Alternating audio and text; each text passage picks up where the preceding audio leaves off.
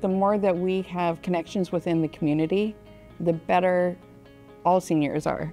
And so we're able to get Senator Bradford here. He came, and then we also got city councilman from Carson that came and just to update and kind of like a town hall, casual conversation. Today's event was for the OLLI program, just to give information about the City of Carson and to get the residents in our community updated information on what's happening in their own city. I think it's critically important. Many times people make assumptions about what elected officials are doing or not doing, or what is needed and not needed. And the only way that you really address the problem is by having open dialogue and having open discussion. So this situation today affords us that opportunity.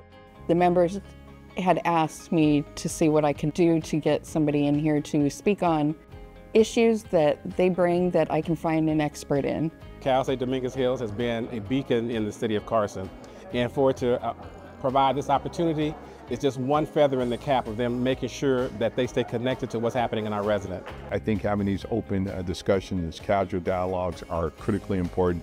Just, again, having a better understanding of what's needed in the community or what's working well also, because sometimes you find out what's going good in the community as well. So it's a two-way street. I've put in a lot of work building relationships with the cities around here, especially the senior citizen commissions.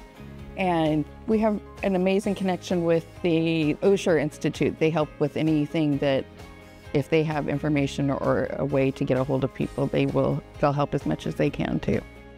I believe that OLLI helps create a space for them to be heard. Get the community involved, have more venues like this, more opportunities for the residents to come on campus. I think this is be known as a people's university and not just a higher education. It's a people's university